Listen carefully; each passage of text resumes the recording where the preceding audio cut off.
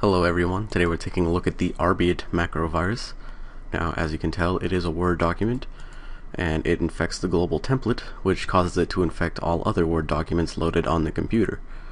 So when you open it up, it installs the macro to the system, however you really don't notice anything.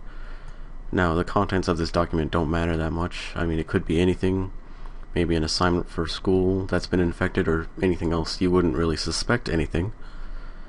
Now, the payload activates on October 15th and every day after that until the end of the year. When you load up a document, you get this message box. No work incorporated. The technology will be kill humaneness. Don't know what that means, but if you try to click OK, it just keeps coming back, and as you can tell, nothing will load. Now, what the virus is supposed to do... Wow, it's creating more of it, or I guess it's just lagging words so badly you can draw on it with message boxes.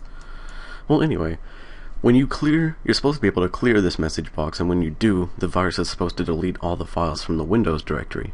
However, due to a bug, it just keeps popping up the message box and never gets to the file deletion payload. So it's an annoying bug. I mean, you wouldn't be able to use Microsoft Word for the rest of the year. That would be horrible.